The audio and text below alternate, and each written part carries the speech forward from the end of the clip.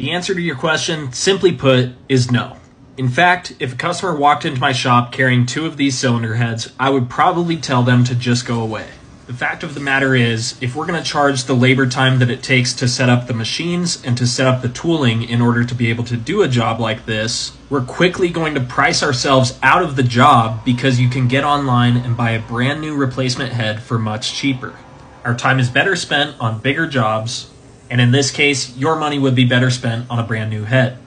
All that said, we had no problem lending our neighbor a helping hand on their errands riding lawnmower.